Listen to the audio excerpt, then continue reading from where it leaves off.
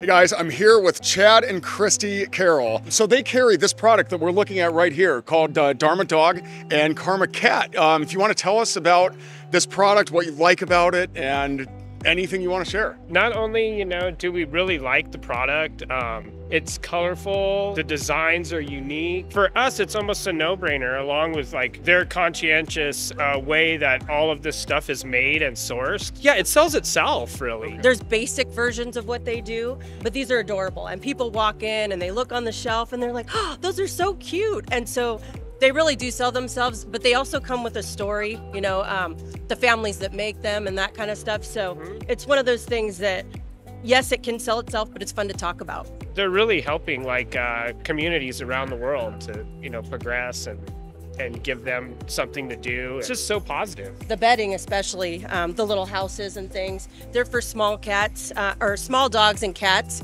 They're a natural form of lanolin, so they're kind of an attractant for cats to want to go in there, which makes them very popular with the cats especially.